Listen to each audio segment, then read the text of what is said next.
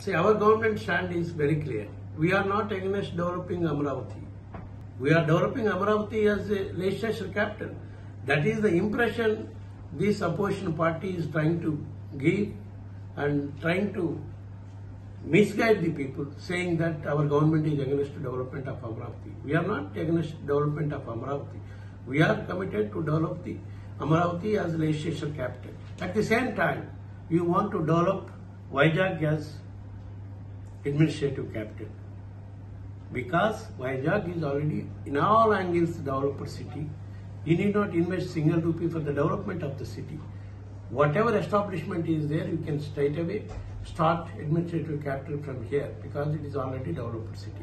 And of course, Kurnool, we are going to have the judicial capital. That is the slogan given by our Honorable Chief Minister Jagan Mohan Reddy as part of the decentralization of the administration.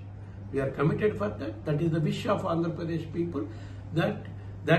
Since that is the wish of Andhra Pradesh people, we are committed to do that.